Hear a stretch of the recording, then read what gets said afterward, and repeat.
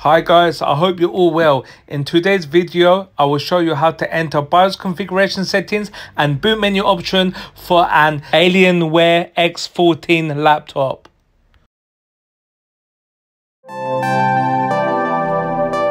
Welcome to FIXtastic Solutions, the channel for how-to contents.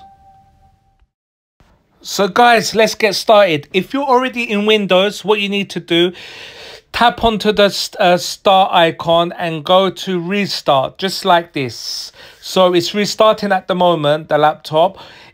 If your laptop is off already, then power on the laptop and hold your finger on the F2 key, and I will tell you when to keep tapping it. So now guys, start tapping it now.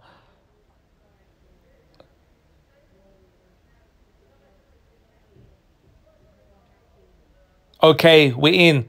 So look, this is the key guys, F2. So we have now entered BIOS configuration settings.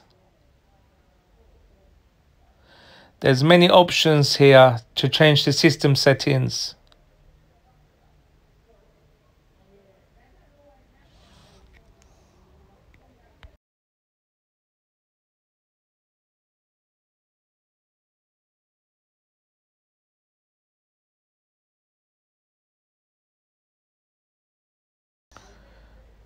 So, okay, now I'm going to exit and enter boot menu options. So once you exit BIOS, keep tapping the F12 key. Yes, guys, just like this.